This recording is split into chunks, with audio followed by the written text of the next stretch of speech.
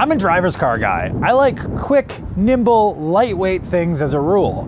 But every once in a while, even I have a soft spot for a big, bad SUV. The recently redesigned Nissan Armada fits that big and bad description to a T.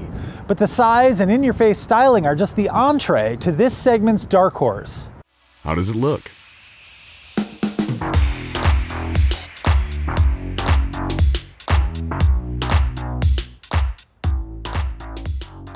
The folks that spec'd this white over black wheels version of the Armada were being clever. The combo helps to visually minimize the scale of this beast.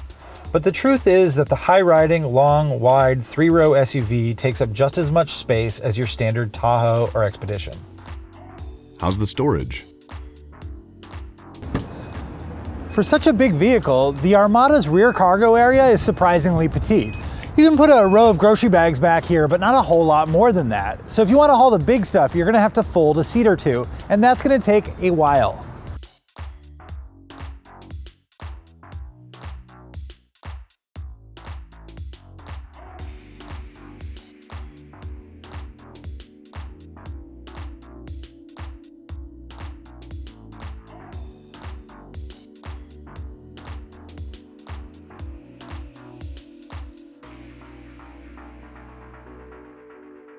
It might not be up to minivan standards in terms of cup holders, but everyone from the driver to the third row is pretty well taken care of here. There's a really deep well for essential storage up front and a second row compartment that's plenty versatile, among many other stash spaces throughout. Is it roomy? There's a lot of legroom and loads of headroom for the driver and front passenger.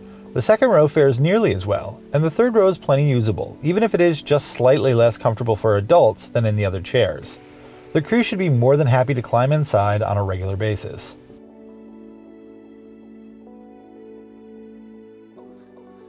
How does the interior feel?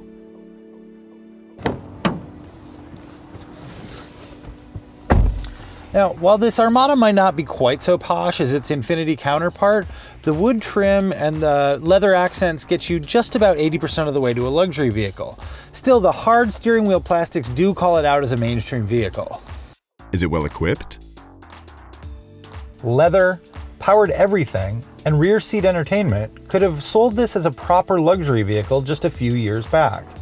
As it stands, there's more than enough equipment to keep most families, including the parents, happy about driving. How's the infotainment system? This is where the Armada really shows its age. Yes, there's a touchscreen and basically functional software, but it doesn't have normal things like pinch to zoom or even Apple CarPlay or Android Auto, which are becoming expected in all segments. Is it a good daily driver?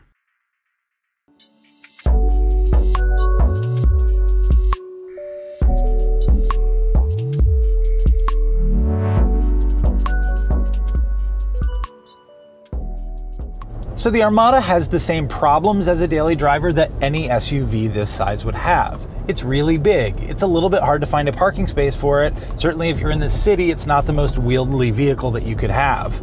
But beyond that, it's pretty great. The suspension is compliant, the engine is really powerful, which makes freeway stuff, merging and passing really easy, and it's reasonably quiet at speed.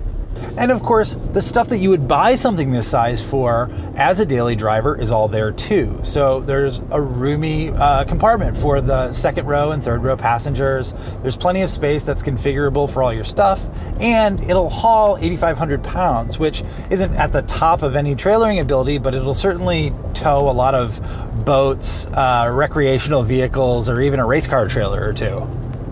Not two. Is it fun to drive? Again, sort of the same problem here. No SUV this huge is really fun to drive unless you're climbing something or chugging through some mud, I guess. But I will say that especially with the 5.6 liter V8 in here, it's okay. The powertrain is pretty good. I mean, floor it and you're gonna feel all of the 390 horsepower and 394 pound-feet of torque. It certainly gets this thing going with a good deal of quickness. But if you try and go around a corner, it's just a bad idea. There's a lot of body roll. When you brake hard, there's a lot of dive and certainly a lot of squat when you step on it too. So nothing unusual for this segment, but does it stand apart as a particularly fun 3-row? No. How's the fuel economy? As much as I love this 5.6-liter V8, its consumption ratings call it out as slightly behind the times. The 4-wheel drive Nissan does 18 miles per gallon on the highway and 12 in the city, both worse numbers than competitors from Ford and Chevy. How much is it? A base Armada starts at about $45,000, and the Platinum trim at roughly $58,000. Our loaded up tester breaks the $61,000 mark. Those numbers undercut the Chevy Suburban by a few grand, but they're largely in line with the competitive set. Still, I think 60 grand buys you nearly as much luxury and function as in the premium Infiniti QX80.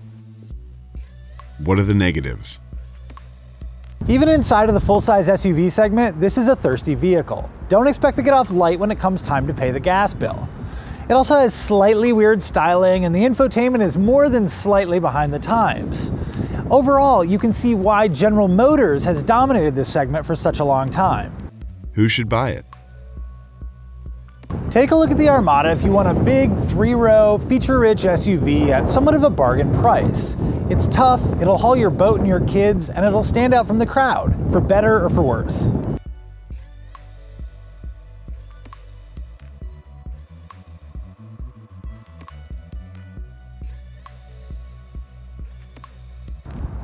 Oh, hey there. Were you checking out my Lotus Ringer sweatshirt?